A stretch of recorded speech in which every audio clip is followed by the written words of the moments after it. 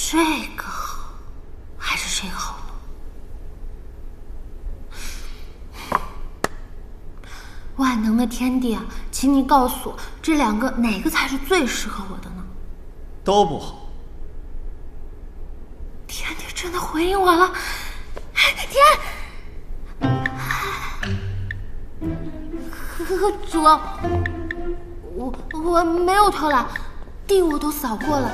我虽然是个婢女，但是也需要休息的呀，因为书中有云，蹲下是为了跳得更高，休息是为了走更远的路。你不给人吃饭，总是要给人休息的吧？我不就是……不是连桃花妆都不让化了吧？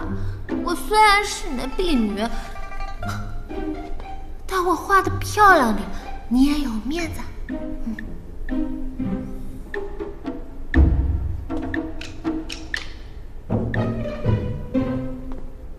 我帮你。没想到他笑起来真好看。阁主，你还会画桃花妆呢？怎么，不愿意？不，我愿意，谢谢阁主。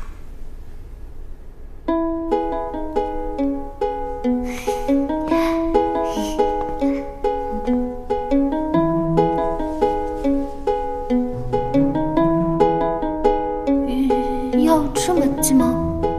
我得好好看看。这是我的错觉吗？闭上眼。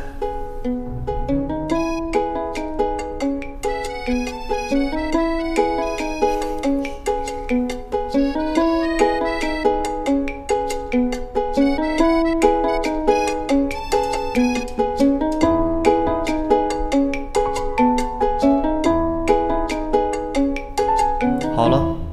是不是沉鱼落雁，闭月羞花？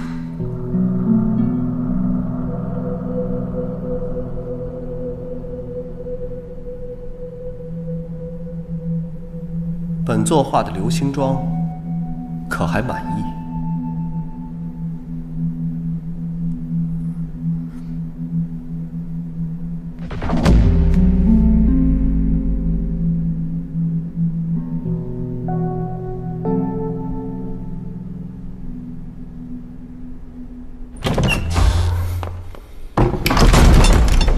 这不懂尊卑的鸟妖，竟敢如此驱赶本座！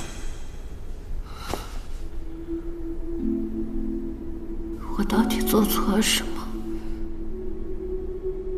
你这个流星还要一直跟着我？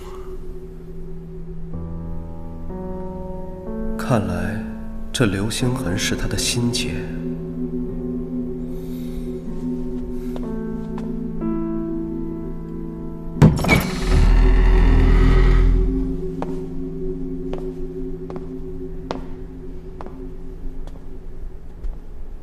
开个玩笑，不必如此伤心吧？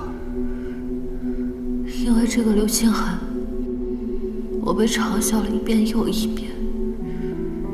你现在还把它画大。我虽然是只小妖，但我也有自尊。我只想漂漂亮亮的。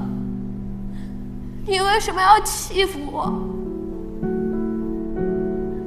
我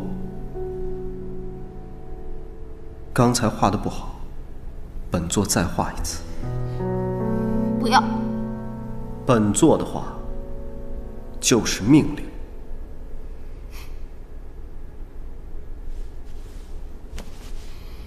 闭眼。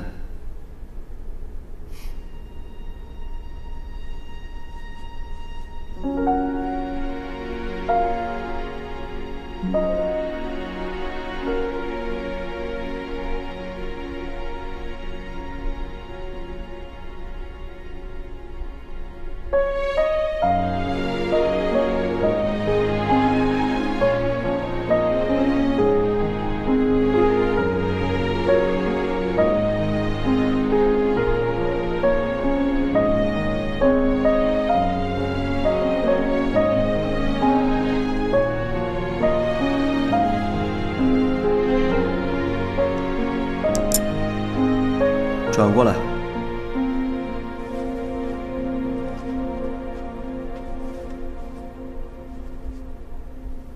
睁开眼。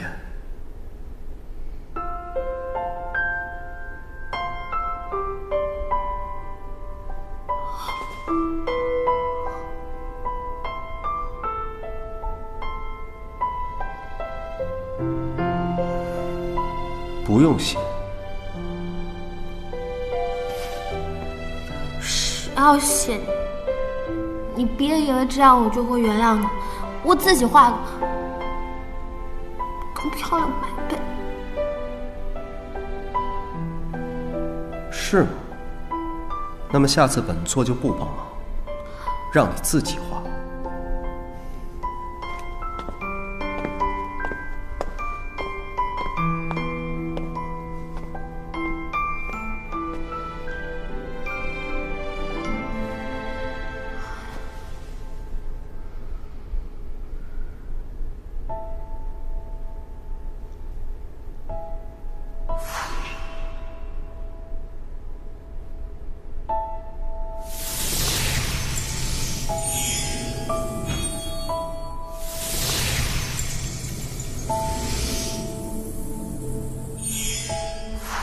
无法去除，此印记竟真是烙于元神之上。他不过是平凡小妖，怎会如此？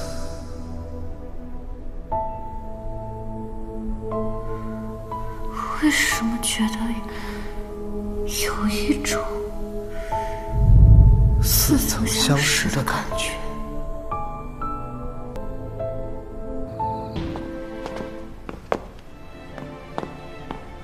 果然没被发现。阁主，想逃？没，阁主你误会了，我只是出来散散步、透透气，绝对没有任何要逃走的意思。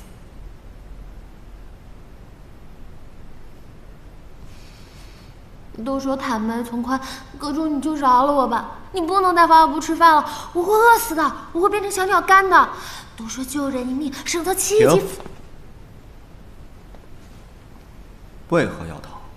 当然要逃，在这里被强迫当婢女，还要洗衣做饭，还要当书童陪阁主念书，还会被嫌话很多。你收了我的法力，我连真身都变不回去，一只不能飞的鸟跟鸡鸭有何不同？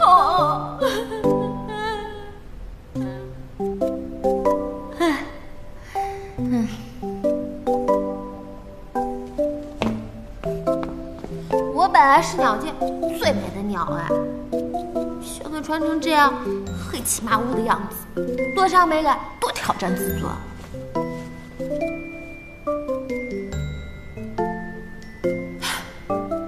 我知道，回去。这次要罚什么？想到再说。